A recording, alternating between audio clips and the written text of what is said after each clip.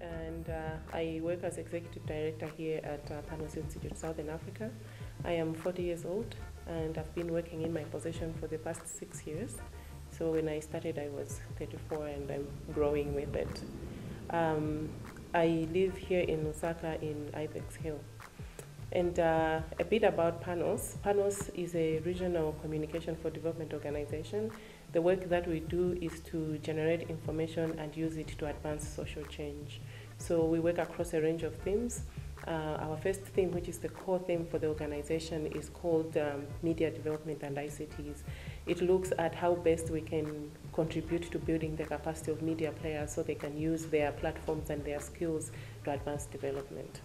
We also work on health and development, and our health and development program looks at promoting equitable access to health services. So we raise awareness, we do advocacy work that breaks barriers to accessing health services. Mostly we focus on reproductive health and rights. And then we work on environment, which looks at promoting environmental sustainability, as well as good governance that looks at promoting citizen participation in governance activities. My motivation is a very long story because it's very personal. When I started as a young girl, I used to work for an organization called YouthNet and Counseling. And the organization was mostly focusing on life skills development and rehabilitation for sex workers. So I was managing the program. That was my first job. So it's almost like I was thrown to the deep end of the pool. I didn't have much knowledge about life and life challenges. And I found myself making friends with the sex workers and understanding their lives and their challenges and how they deal with it. And I found in that process that I learned a lot. I was coming from college and then into this kind of job, and I learned a lot from these women, that I realized that life is not only what you learn in school, life is more about what you live. And it gave me a motivation to have the desire to make a difference, you know, to see people as people, because the group of sex workers that I was working with at this time, they were highly marginalized. It was in Malawi, highly marginalized. They would be called names, and people would ask me, why are you often seen with these people? Like they are not equal people, you know? So that taught me a lot, especially when I would look at how much I learned from these women and their resilience and their desire to make a difference for the lives of their families and things like that. Then after 2 years of working this kind of work, I had another project that was looking at support to teenage mothers who had dropped out of school.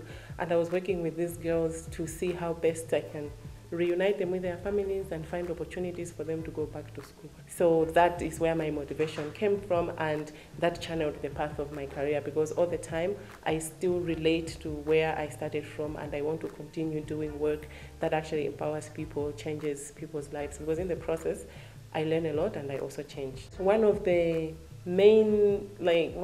people that always I look back to and I find strength when I move on with my life, when I live my life and I do my work, is my mother, which sounds weird, but when I look at how my mother married as a very young girl, and she worked so hard. She didn't have much education, but she worked to drive herself and answer the challenges of life.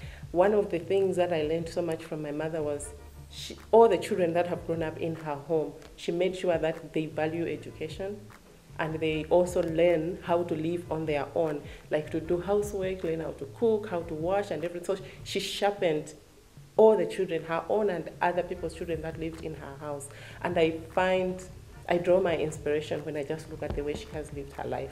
Today, I can say that there are a number of leaders that we see around, so it's not like something that people would be too surprised to see, but it is not without challenges, because generally people are still not used to having women as leaders. Women should at least be a run-up to some male figure that is leading.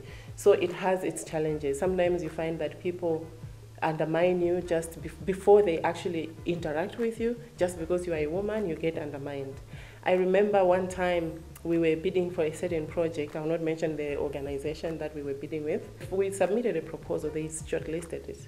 When we went to discuss, so I went with one of the guys, and the people, so I started by introducing myself and the organization and everything, and the people there just said, we really appreciate, but we are not doing administratives here, we want the architect of the proposal. And I was like, I wrote it. you know, and people were very surprised. So I started discussing what was in the proposal and how I thought the methodology was going to work. And then one of the people that we were dealing with, I think he thought it was a compliment, said, you know, I'm impressed because when you first walked in, I thought you were a decorative piece in my face. I took offense because I thought that's not a compliment. I mean, you can't just assume that because I'm a woman, I don't know what I'm saying, or I just carry work that's been done by others, like I can't think. And then because you realize that I can think, you want to say, oh wow, I'm impressed. Really? That's not a compliment. I am in a family of 3 children, I'm the eldest. I have a young brother and a young sister. But when there are big decisions in my family to be done today, in 2017, my father will wait for my brother to be there.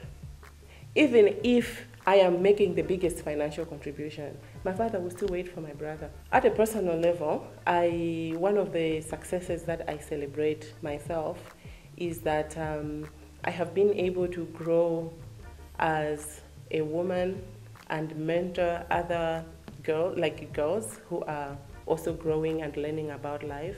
I do have an opportunity that I make a connection with certain girls, and I have been able to contribute to their lives and see that people are actually growing and follow their lives. Some of them you lose touch, some of them I still follow what's going on, and I get satisfaction when I see that it's going on. I also pride myself in that I have a son who is 15. I only have 1 child. And so far as an adolescent, I can say that I've been able to pass on positive values of respect for women in him. One of the successes is that I always look at myself as having started at a very junior level, and I've been able to work through to get to a leadership position, to like head an organization, which is a very powerful achievement for myself. There are several challenges that women are facing when they advance in leadership positions, but one of the biggest challenges is just the social-cultural environment is not conducive for women in leadership. So when you see women in holding positions, people are trying to understand, how did she make it there?